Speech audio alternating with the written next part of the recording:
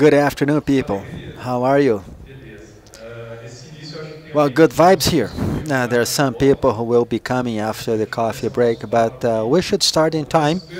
And to start with some questions. Whom here produces a source code most of the time? Please raise your hand. Who here, whom most of the time work with management, project management, basically? And who here most of the time works with Agile coach, Agilist, and others? Well, good. A very diversified audience, and starting with something that I've just heard, I will not explain in source code here how we end with technical debt. When we talk about this issue here, what do you expect? Talk to the person next to you, do some networking. What do you expect to hear in this talk? If you don't know the person next to you, it's a good opportunity to get to know the person. Ask each other, what do you think we're going to hear in this talk? What do you think may help you solve your problem? Well, we have 45 minutes or 50, I don't know, to talk about it. Well, my name, people call me Fusca. So call me Fusca. I will be very happy. My name is Wagner. Those are the social networks, Twitter, Wagner Fusca, LinkedIn. And if you want to hear about software development and speed, you can go into my blog. Well, I have one thing here in my pocket. It is an incredible formula that I will share with you today on how to end with the technical shortfall. It's a nice thing I have used very much in that company called Matera, where I work, and we are ending with our technical shortfall. It is coming to 0, which is great. Are you interested in this? Yes or no?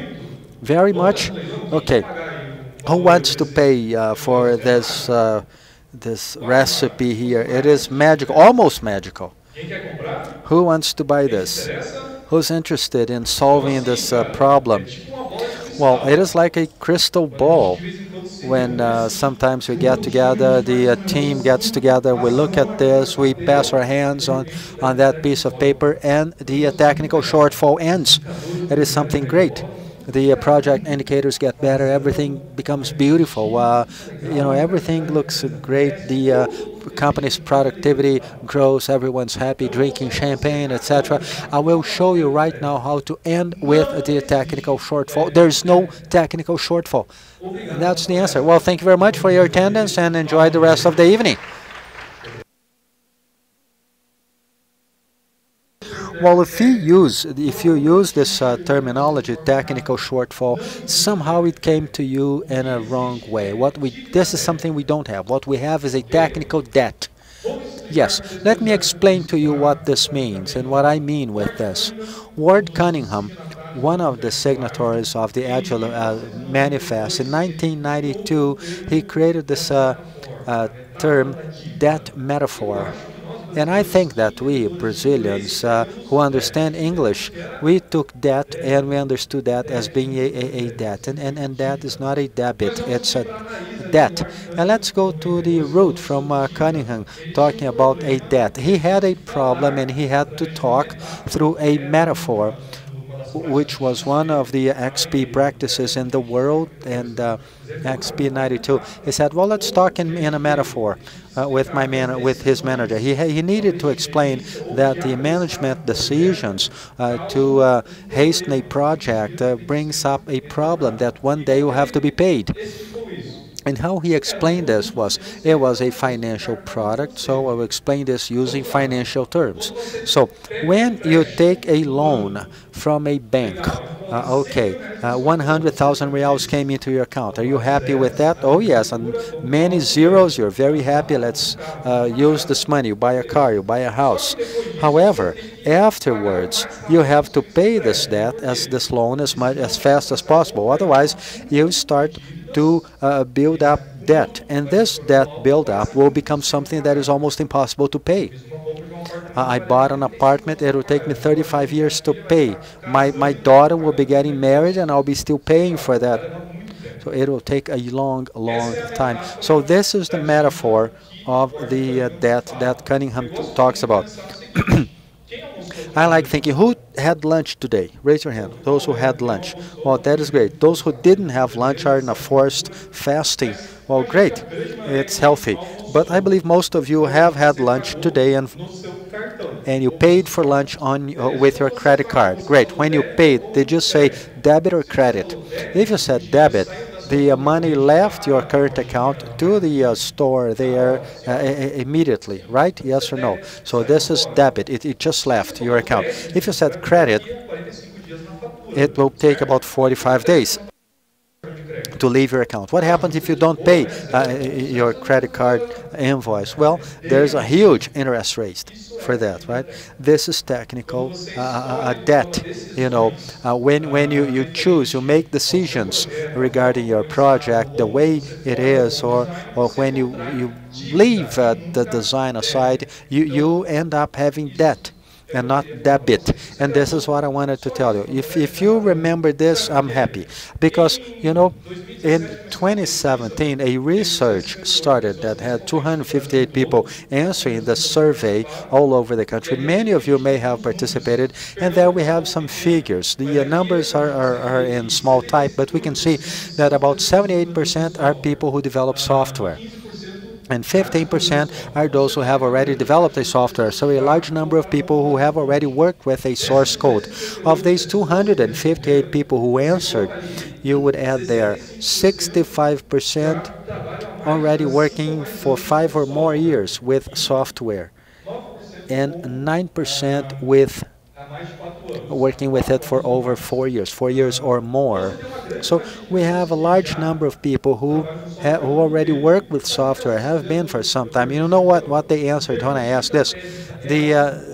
This term, technical debt, is it something that is fluent for you? 51% said yes, and the other half said either they had never heard or they know that as a technical debit.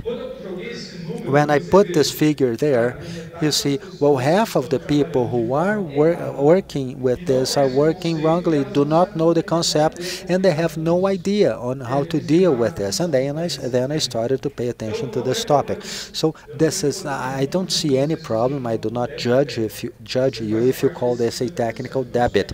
You are part of this 50% there, and I hope this reduces and you use the terminology technical debt. Okay, a lot of people use technical debit. If I come to the end of this presentation here and you all say technical debt, and then I'm happy. So, and how do you contract debt? Well, I'm talking about technical debt. Well, two very important factors when you want more speed. Well, a faster delivery, right? You don't have to run any test. I will deliver this. You know, the test is not here to generate value. Whenever you rush on something, when you choose speed instead of quality, you will contract a technical debt. And when you have no refactoring, you also contract a technical debt. It is almost impossible to have the best source code at a first attempt. Do you agree with me? At a first attempt to have the best source code. And there's another very bad behavior, is that we prefer much better to cut than to think about solutions later, right? First I solve the problem, then I write the source code. This is how we should think. But since we don't do it, we don't have much experience, the best programmers, and we don't have a refactoring stage. You know, if you did this all the time, you had an entire cycle. I didn't do a DDT, but we're always looking at the source code, improving it. Then you create a refactoring environment, and your technical debt will fall. So this is a very interesting chart that may be very well used for anyone, by anyone at a C level and so on. One thing important is that these slides are already available to you, and they all have references. So if you stop and look at the references, they are not of today. Most of them come from 2006 and 2012. So a topic that has been discussed for quite some time already, but we don't approach this very often in Brazil. So this chart is from 2010. Schmidt, he created this chart where you can see the axis is the years, and on Y there you have the cost of change. In the first year, the cost of change starts to grow, the optimal cost. You see that it is never stuck there to the x-axis. So all change has a cost. Our goal is to have cost as close as possible to the optimization curve. So software is something that is alive. I like saying that software is like source code is like bread. If you don't eat that very fast, it will rotten, it will spoil. So it is live, it is alive. So you look at, going back to the chart there, you see that the optimal cost is always growing. But if you don't pay attention there, if you don't pay attention, you don't have factoring. There's the chart there showing that it grows very quickly. And then the current chart of change starts coming very much off from the optimal curve. The size of the eating mouth there is huge. And then you start thinking, well, here we're looking at it from 1 to 8 years. And companies, how about companies that have a 30-year software? Right? Well, this is what I have there. Maybe 10 years. Is it possible to pay off this debt? Well, at the end, by the end of the talk, you will see that. Another interesting chart, and this is a very nice paper, which was written for CFOs. It is not a technical paper. It shows all technologies have a curve, a time curve here, and there is an adoption curve and a technology use curve. If you refactor right at the beginning, the curve will close, the mouth will close. Now, if you pay attention to the other steps and you take long to pay your debt, it increases substantially. So that is why you have to stimulate an environment fostering this refactoring. Another thing besides the speed of the lack of refactoring that make your technical debt grow is an environment in which you have intolerance to fail. This image here is from Allison's talk, the software design. Some of you have taken his class, and it is an interesting image because right in the middle there, let me see if I can point to you there, right here, there is an opportunity for improvement. Whenever you write a source code, there is an opportunity to improve, always, always. That is why you have to refactor. What do you do then? You do the improvement. I execute, it's right, great. So you create a motivation. Great, it worked, that the test is green, etc., etc. We always do that. Right? There are teams that do this. The test went okay, so we are happy. But sometimes you execute it and there's an error, red. So what do? You create a culture of learning, and then you go back to the cycle, or you start with a culture of blaming for the mistake. In other words, a culture that does not allow people to fail. Well, there's a problem here. You start whipping people, you know, and you are nurturing this environment of pointing blame. And whenever you create this environment of pointing blame, you have an environment of omission. So people would say, how is your system? Do you nurture an environment that deteriorates or one that optimizes? So this chart is really nice. Whenever you create a culture of improvement where you try to pay this technical debt, this generates optimization. If you don't have an environment where you try to pay your technical debt, you continue increasing the distance between the optimal curve and the ideal curve. Questions? So 3 ways to have this technical debt. When you try seeking speed, when you don't have a refactory environment, when you have an environment that fosters assigning guilt or blame.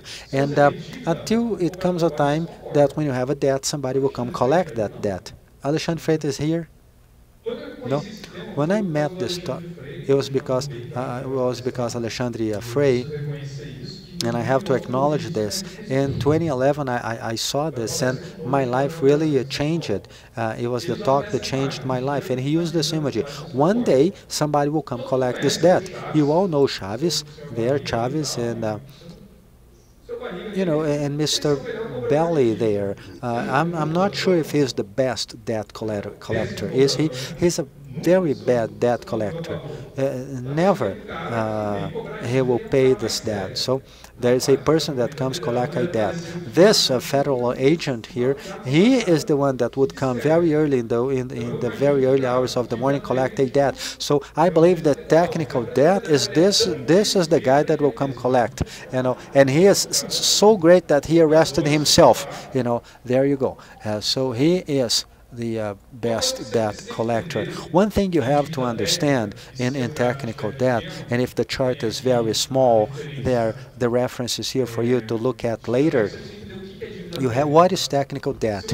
If you have a situation, do you have information? No, it is not technical debt. Can you execute it again? Is it a technical debt? If you can't, it is not a technical debt. If you can execute, yes, it is. It is a defect. And this type of defect, what is it? Well, it is really a bug. Bug is not a technical debt.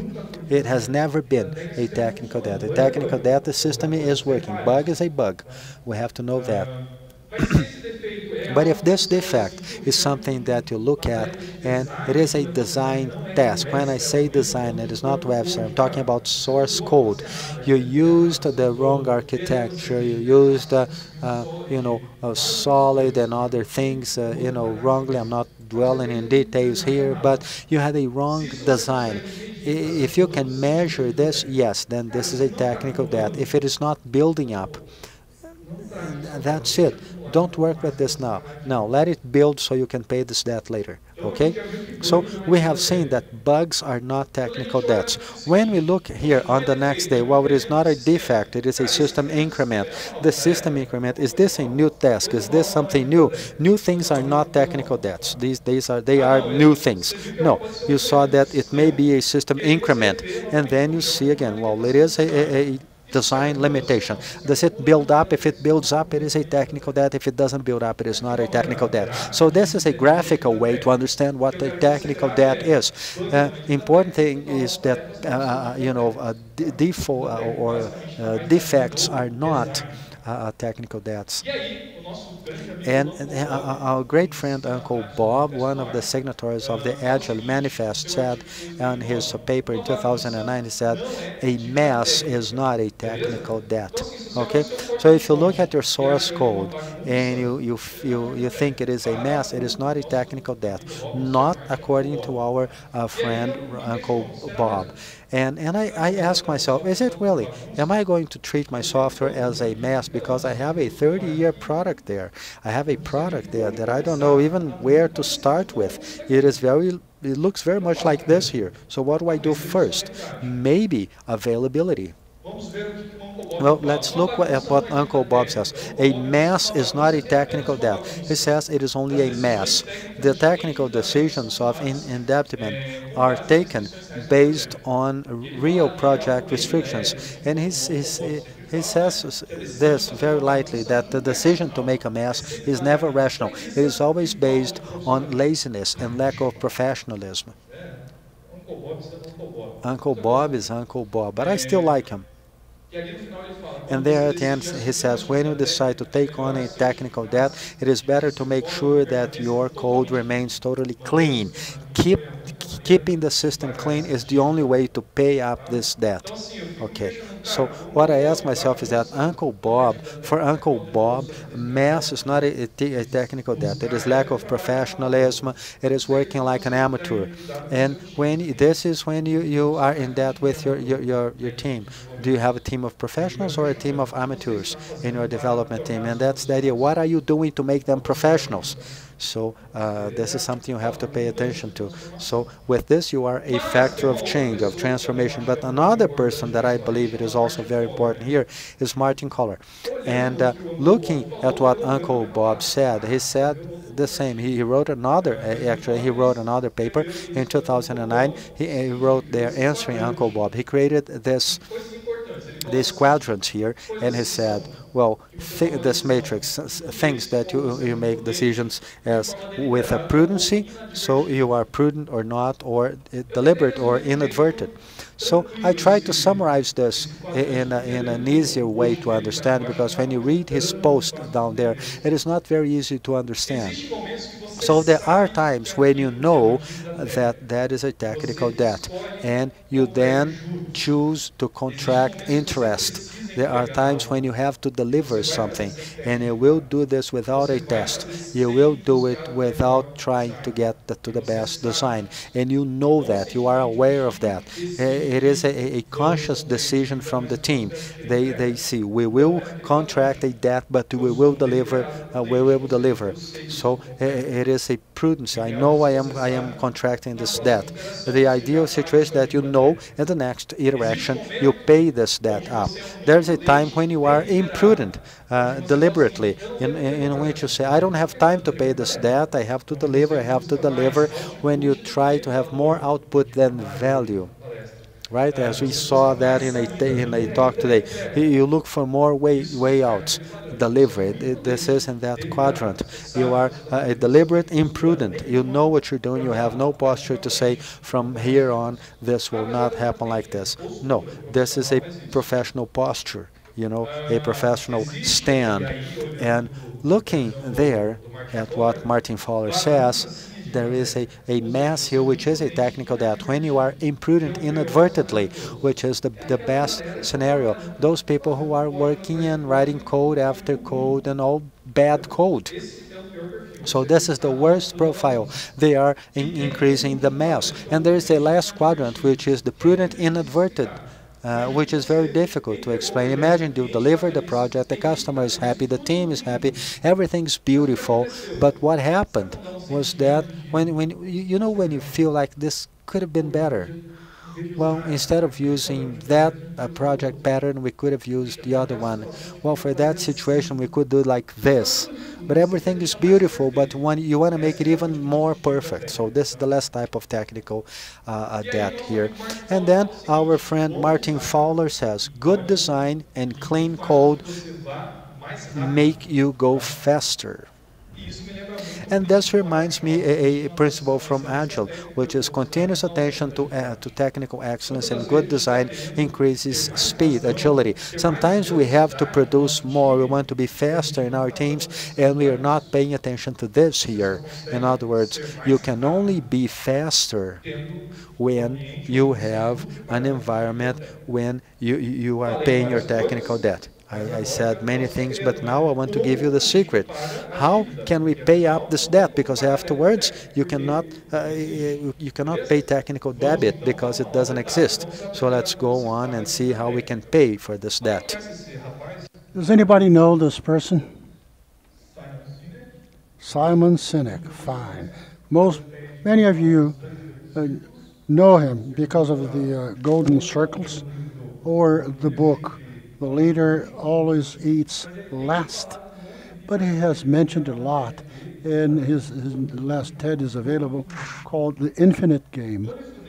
When I heard this, my head mushroomed, and this was in my mind for 4 months. What is an infinite game?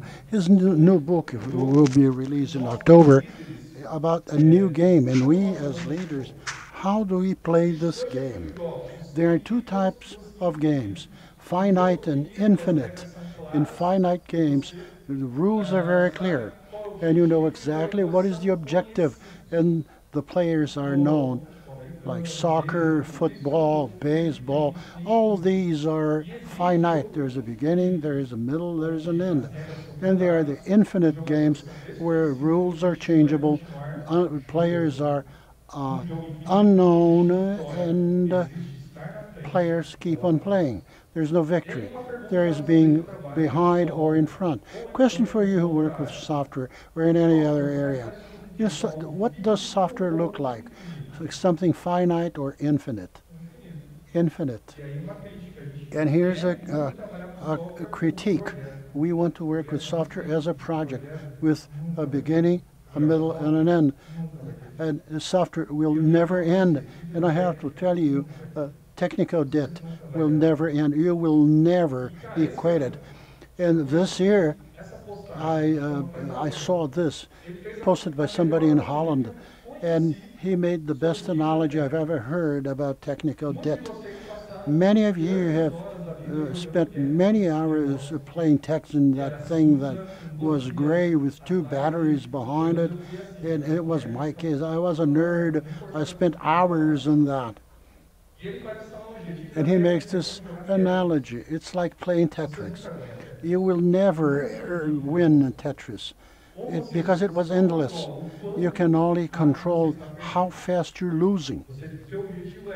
Your objective was always to maintain the minimum number of parts.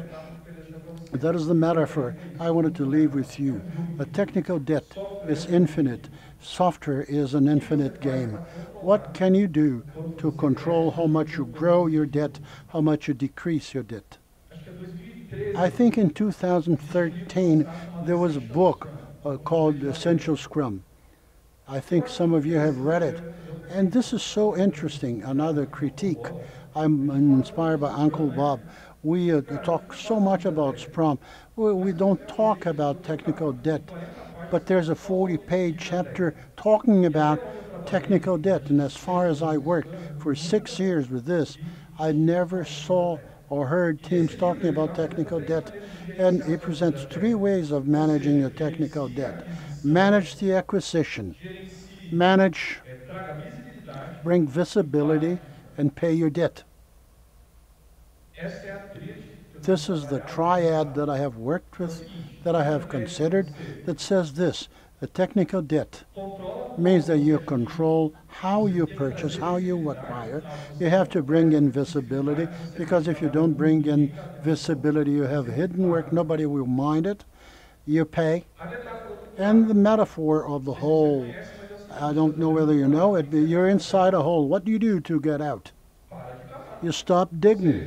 That is to say, stop creating technical debt. And after you stop digging, how do you get out? You create something that will show you that you're climbing up. And what you do? You draw dirt from one side, and you create a step so you can climb out of the hole. And talking about acquisitions, we could say this: create an environment of quality. Some terms that I'm not sure you know. Yagne. Who knows what the Yagne is? Raise your hand. You ain't gonna need this. You ain't gonna need this. The best way of not creating technical debt is not to create font codes, source codes. And not only, this is not Codan. This is an item that's been mentioned, it's just sort of forgotten. Don't go Codan, you're not going to need it. You waited until very late to add some complexity to your software. Keep it simple, stupid. Yes, simplicity is a principle, isn't it? Simplicity, or the art of maximizing the work that doesn't need to be done. Have you read about this? Clean code, that is, clean codes. Or how can you have a technical debt payment environment if you don't teach what code cleaning is? People will keep on adding technical debt and then refactoring. When you have an environment where you control acquisition, then you have a landmark, and from this part up, you won't grow, and you start paying. You see the interest expense will decrease because you're being disciplined and paying out your debt. Klaus Busterfelden, I have some difficulty in pronouncing his surname. He brought this to Brazil in 2011. I was attending this lecture in 2011, and I was very happy, brand new programmer. I heard this, and I'm so thankful to Juliano Ribeiro because he recorded this and left it in YouTube. The name of the lecture is The Dilemma. What is the dilemma of every software team? To deliver quickly or deliver with quality? Do you have this dilemma? Nod your heads. Let me see if you're all awoke. Deliver quick or deliver with quality? And deliver on Friday at the end of the sprint for the review. And then we're not going to present this. We're ashamed we're going to present it. How do you deal with this? During this lecture, he says, Klaus shows us this equation. It only mentions this, and I try to write it down. Things that he encourages. That's for you to understand the mindset of somebody who thinks about a quality environment. He says, nice. We're going to have 10 people will program. 2 of them will do things that will improve on other people's work. This is what he does. 1 person per month will increase the productivity of people for 12 months. So it's 1 divided by 120 is 0.8%. If 1 person brings 0.08% productivity gain, that is by creating an environment with automated tests, by paying some technical debt, finding a new way of doing the source code, you've paid for the investment in this person. What you see the most in software team is what? Everybody drawing tasks to themselves. How can you nurture such a quality environment? Somebody has to do it, and it is not the research and development area. They do something else. And if you stop writing bad code, rough code, your quality will stabilize. But if you continue to write bad code, your productivity, your speed drops. I think this is uninteresting. Usually gets a very short time and can capture all the time of a pit stop in Formula 1, where everybody has a clean environment. There's no mess there. Everything is uncoupled. Each one of them have a responsibility, and so they replace tires and fuel up the car in 2.3 seconds. That's plenty quick, ain't it? This is the equation for us to be very quick. If you want to make an analogy with Agile, go ahead. Without a technical debt, with the clean software and so forth. And they train a lot. They don't train during the match, during the race. I'm not sure of how you handle this in your development. Professional developer trains at home, but you need some sort of a mob programming, as you heard today.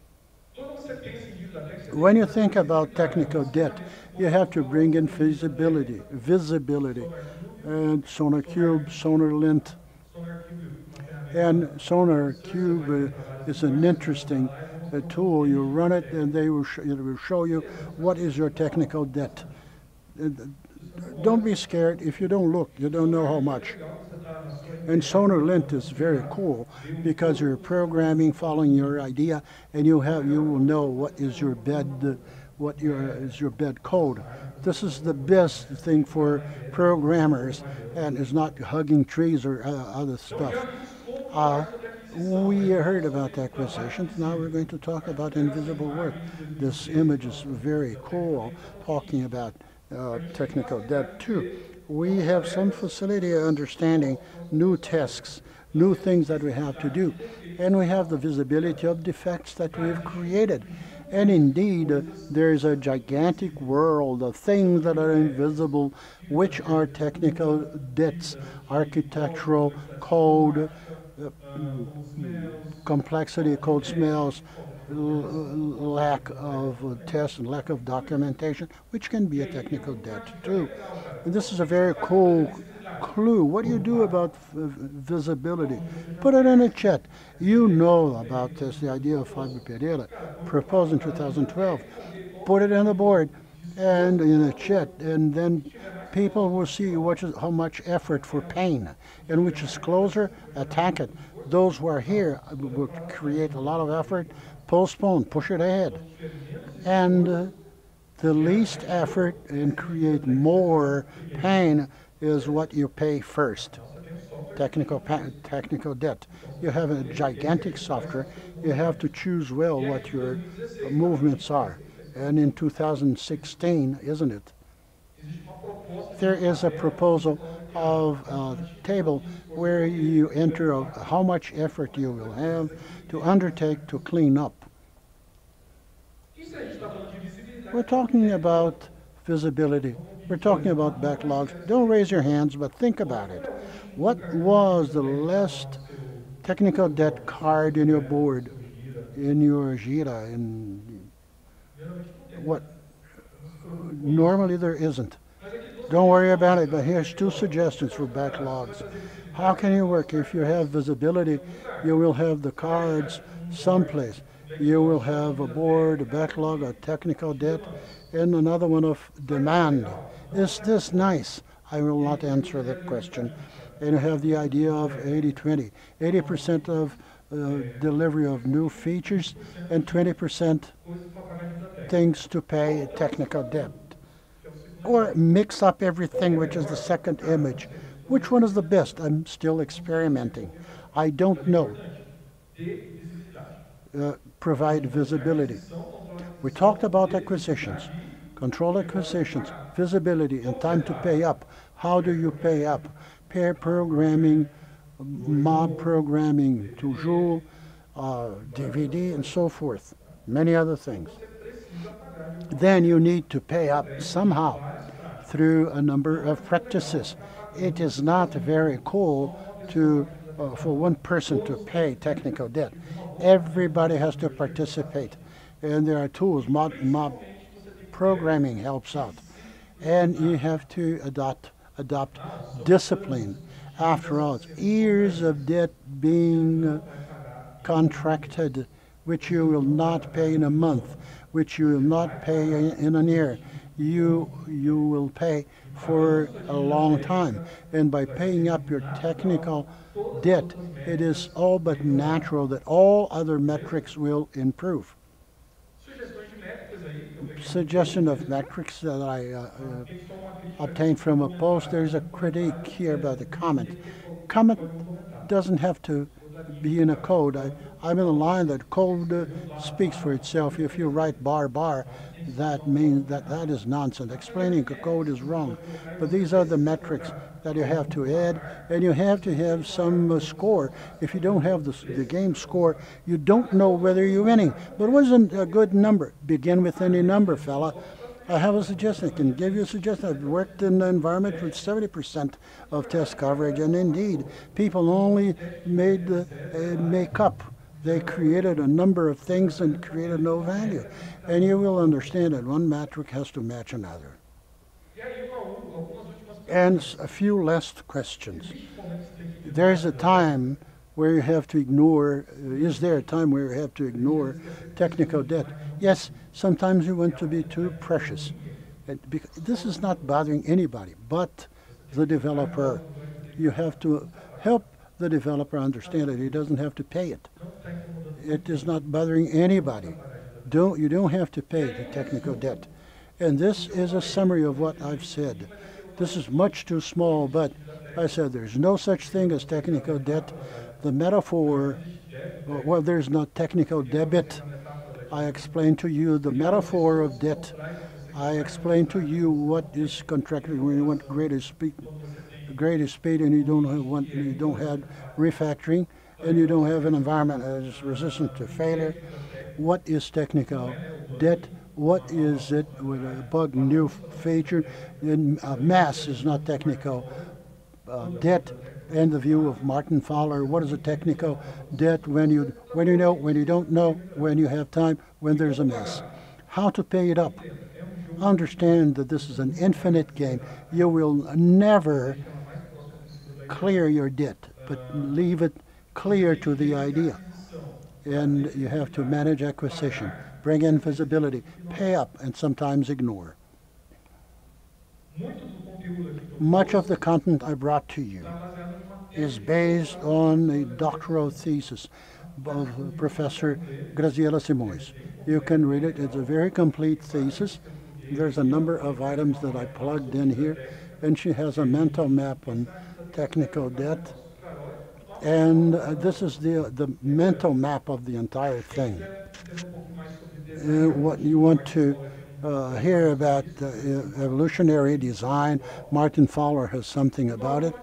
And on a last issue, has anybody seen a project with zero technical debt? Well, the Java, there is a technical debt because you have to, because that is the print is going to be included. You should use logger.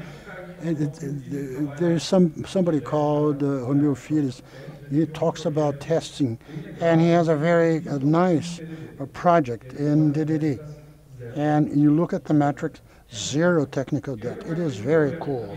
And I had another project entirely in the PDD, and the sonar, the metric. But when I came in, you know what happened? I created the technical debt because I couldn't do it properly. But I had to deliver it, so I chose speed. The customer was looking over my shoulder. I'm ashamed of saying this, but I paid up the debt. Okay? And we have vacancies there. We have slots. If you want to come join us either in Campinas or in Maringá, and most companies, like most companies, we have a lot to offer.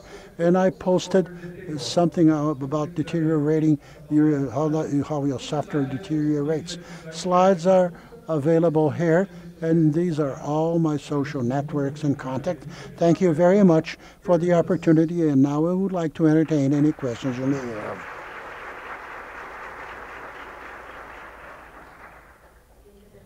Does anybody want to ask anything? Questions? It was either very good or very bad. Congratulations, Fusca, again. I recommend reading your blog. It is a very good blog, and even for those who haven't programmed in a long time. But there is a question.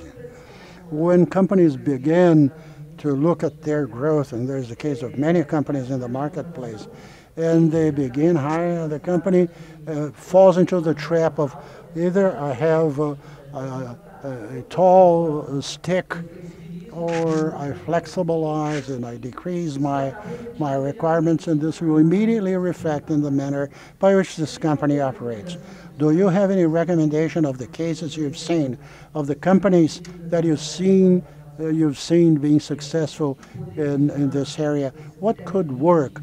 A tech lead or architecture, or something that is predefined, something that is more restricted, or some some technical rounds for evaluation? What do you suggest? What I saw is for a person to have a good onboard. That is the person's entry involving a long period of pairing up with more senior people in the company. I don't like the word senior, as a matter of fact. I have some divergences regarding the expression. But when people are the longer this person is training before being allowed to play, the better.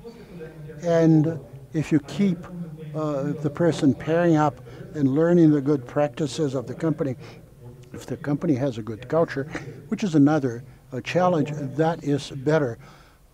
A successful onboard creates a lot of value. Oftentimes, people are hired, 1 week training, and then we have to bring in tasks, and this will tend to increase technical debt. And this person should have, in the first month, this person could do something outside the company, in the sense of the company works with the bank software. They could do hotels too. And people will say, let's pair up for a couple of hours, and somebody will mentor. And it's about a month mentoring, and then some product, and pairing up, and a month later this person can be turned loose. That is a way of reducing company producing poor code. When a person comes in and she is given this attention, this person will grow a lot. Company will be happy and will chase capacity building and learning new things. It is important to think this. I like people onboarding. And I think it is interesting. People coming into the company and watching videos. Spring Boot videos, this is not very effective. Somebody has to be there and pairing up. It is important for a person to look at it. And programming is looking and learning. Yes. Good afternoon. Very cool lecture. Congratulations. What are the clues that you have for people who have to convince the business area who don't have any idea, any contact with the development, that we have to invest 20% or more to pay for the technical debt without having a manner of checking that with productivity the team will improve performance with zero debt? Well, Woody has given you some information. The debt metaphor, if you look at the Ward Cunningham video, he describes on a step-by-step basis the difficulties that he saw and understand how he led the conversation with his director. And I like the idea of the cost of change.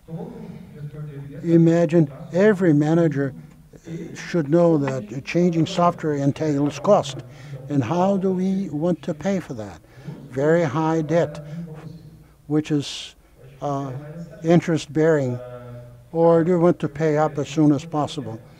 And along this theme, if you're working on a theme where there's no slack, you have to solve for this earlier. This is beyond debt. This is your system that is overloaded. You have to create some slack for people to do Dojo or something else. Did I answer your question? Anybody else? Last question? Good afternoon. My name is Marlene.